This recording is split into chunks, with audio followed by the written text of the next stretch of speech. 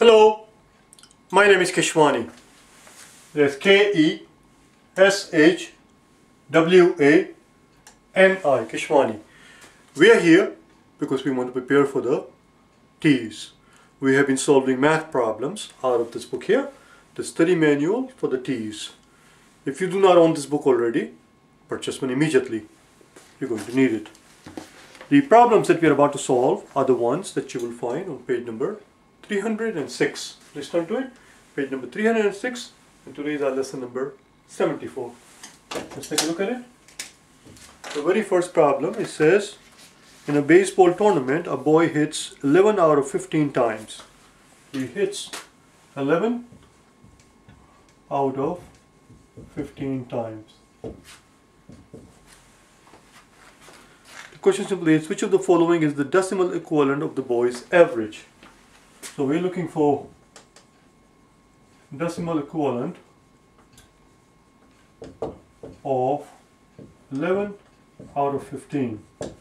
Now here's where, as I always remind you, TEAS is the standardized exam, and like any other standardized exam anywhere in the world for anything at all. For example, you might take a standardized exam to become a firefighter, or you might take a standardized exam to become a police person, or to join the military, or to become a doctor, or to get into college.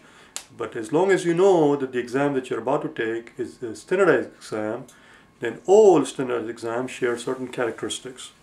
And one of the characteristics of the standardized exam is that the amount of work that you put in a problem depends on two things. It depends on, first of all, what is being asked and what is being told in the problem itself. What is it that you're being told, and what is it that you're being asked. And it equally depends on how the answer choices are presented to you, which is the part most people do not realize.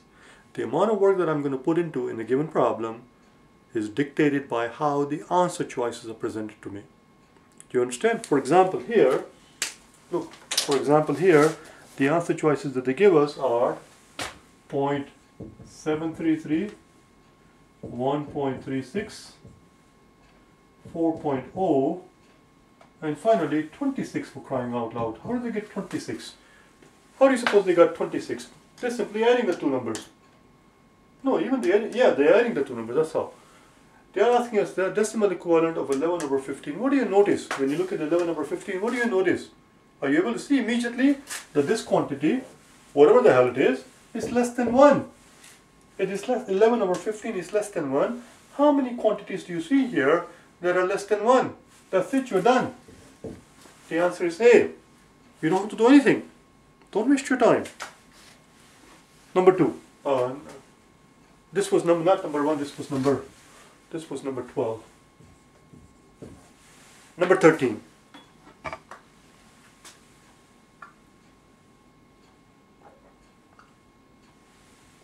Nobody's going to give you any extra credit. Nobody's going to give you any extra credit if you sit there like a good schoolboy or a good schoolgirl and do all the work, because it's graded by a computer. You get 1 point for getting a right answer. That's it. It doesn't matter how you got the answer. That's the answer. A is the only number. Among the four that is less than 1. Number 13.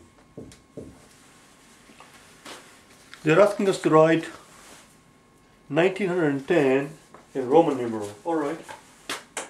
Write 1910 in Roman numeral. And as I always remind you,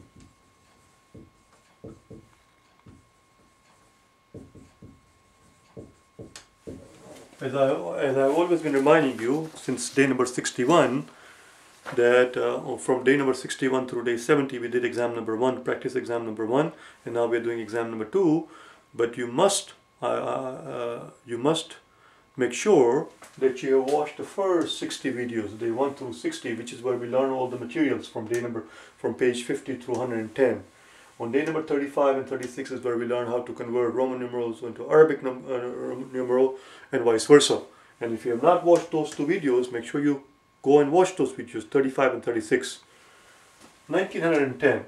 Now, the only way the only way that the Romans knew how to express the notion of 1910 is, remember, Roman numerals are additive, as we always remind ourselves.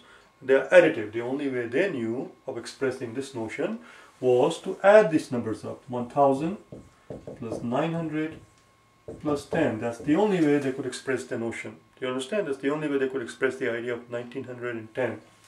How do we write 100? 100 is M. Remember, M is for one. How do we write 1000? 1000 is M. Remember, M stands for mil. M stands for mil, which means 1000. Hence the notion of milliliter, 1000 of a liter. Milligram is 1000 of a gram. Mil means 1000. How do we express 900? Well, 900, the idea of 900 is the same as the idea of 9. How did Roman express the idea of 9? The only way the Roman knew how to express the idea of 9 was to express this as 10 minus 1. And how would they subtract 1? They would write the symbol for 1, and then the lower number, the lower quantity 1, will go to the left of it, as you know already. So if a lower number appears to the left of the higher number, then that number is to be subtracted from this number, which is exactly what we're going to do here. So we write our 1000 first, and then we subtract 100. And what symbol do we use for 100? C.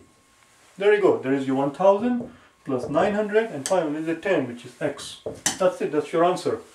MCMX. MCMX. And that will be answer choice A. Let's move on then. Number 14. Question number 14.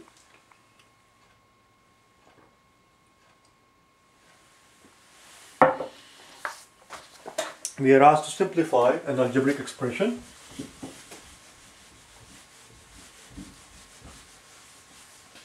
We are asked to simplify an algebraic expression, and the expression that is given to us is x minus 7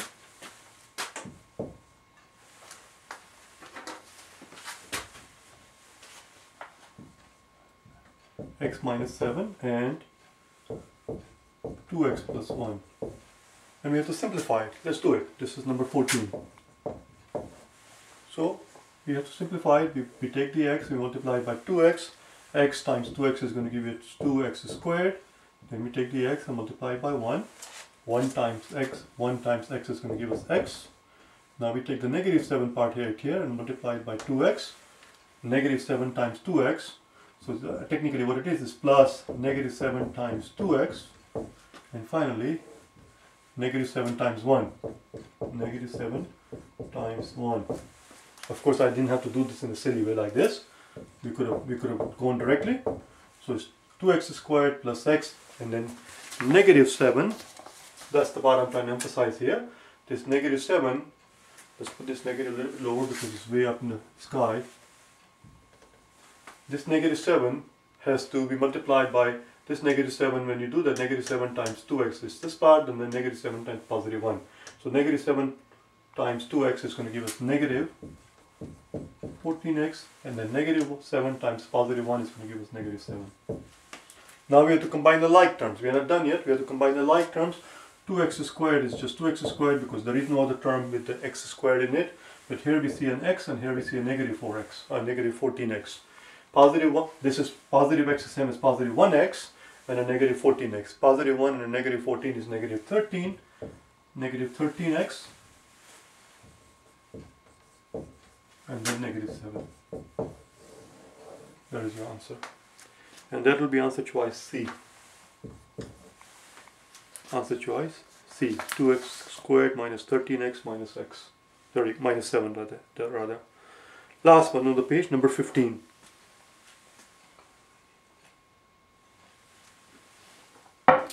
Number 15.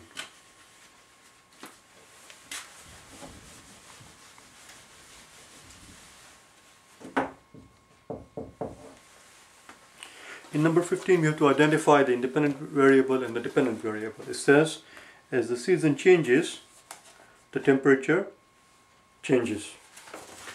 As the season changes, as the seasons or the seasons plural, as the seasons change, it should say. Well, it doesn't really matter whether it's plural or singular. As the seasons change, temperature changes. So we have to figure out what depends on what.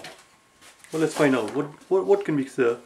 As seasons change, the temperature changes. What they're trying to say here is this is same as saying the change in temperature depends on the seasons, or if you like, the outside temperature depends on season. So the seasons outside is the independent variable, and the temperature depends on the season. So temperature is the dependent variable. Temperature is the dependent variable.